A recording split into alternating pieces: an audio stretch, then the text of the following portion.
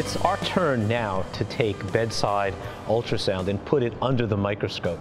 Dr. Liz Turner has been evaluating both the educational curriculum and actual outcomes in evaluating the utility of bedside ultrasound.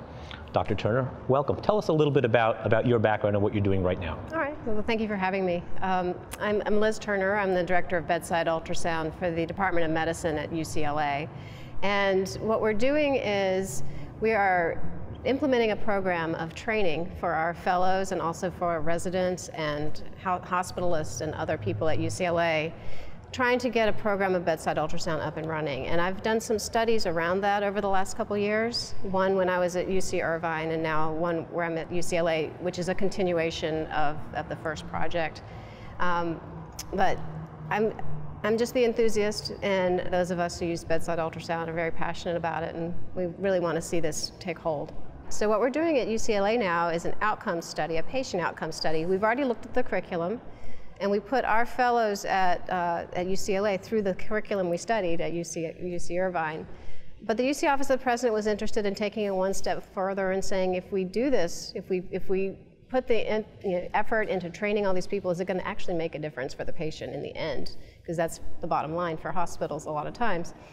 And so we designed a study so that we're going to take all comers who come into the medical ICU who have a diagnosis of shock. And shock of any sort. Mm-hmm. It could be, distributive shock, it could be cardiogenic shock, septic shock. So if you have shock, you're going to be randomized to one of two groups. One group gets bedside ultrasound rush study, which is rapid ultrasound in shock. It's a protocol. They're going to get the rush study within 24 hours of their shock diagnosis. The other group is going to get usual care.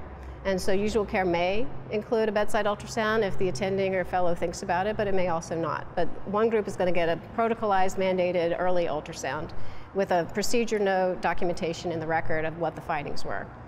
And we're going to track these patients over the course of the year and see whether their length of stay is any different than patients who are managed without ultrasound, and whether the cost of stay or end organ dysfunction or the amount of resource utilization for labs and x-rays and other studies differs at all. We've talked about the intensivist and the role of bedside ultrasound in the ICU, but I'd like you to comment about its utility outside of the four walls of the intensive care unit. Right. Well, there's certainly applications outside the four walls, not only in the hospital, but in primary care as well. But I have been working with the hospitalist groups, not only at UCLA, but nationally.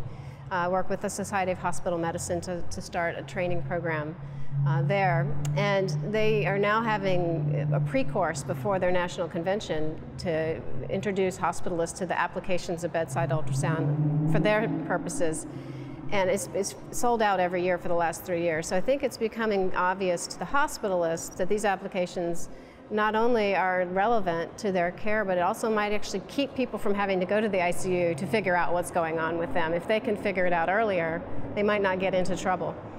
So I have been working with a few of the hospitalists. I've recently been talking to the residency program coordinator about developing a program for the residents, but we have decided that we need to train the trainers first. So we have a core group of hospitalists who want to be bedside ultrasound aficionados, and so I've trained 2 of them. We're training a few more, but they're very excited about it because they can see that the short of breath patient who comes in, and they can figure out early: is this heart failure? Is this COPD? Is this asthma? Or is this a pericardial effusion? They can figure that out before the patient gets into trouble, and oftentimes can save a lot of time, a lot of money, and a lot of heartache. Do physicians have access to ultrasound in their department? Unfortunately, at this time, we don't have enough ultrasounds in the hospital to make it very readily available for everybody who wants to use it. At this point, as a lot of hospitals do, the ICU ultrasound gets borrowed, outside the ICU by other groups who want to do procedures or want to take a quick look at volume status. And unfortunately, that leaves the ICU at a disadvantage when they need it. So I think one of the keys to making any program successful is having adequate equipment available for every group who's going to be using it.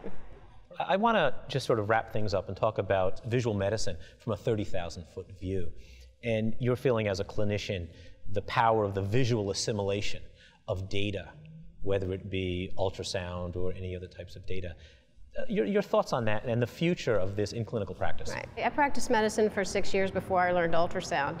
You can take vital signs, you can take touching the patient, you can take a history, but sometimes you can do all of that and you're still left with a differential diagnosis of 3 possible things. If you can put an ultrasound probe on that patient and narrow it down to 1 or 2, that patient gets the care they need sooner, they get fewer unnecessary tests, they're going to get out of the hospital sooner, and they're going to be happier with their care. We're all very excited about the data, and thank you very much for taking the time, Dr. Turner. Sure.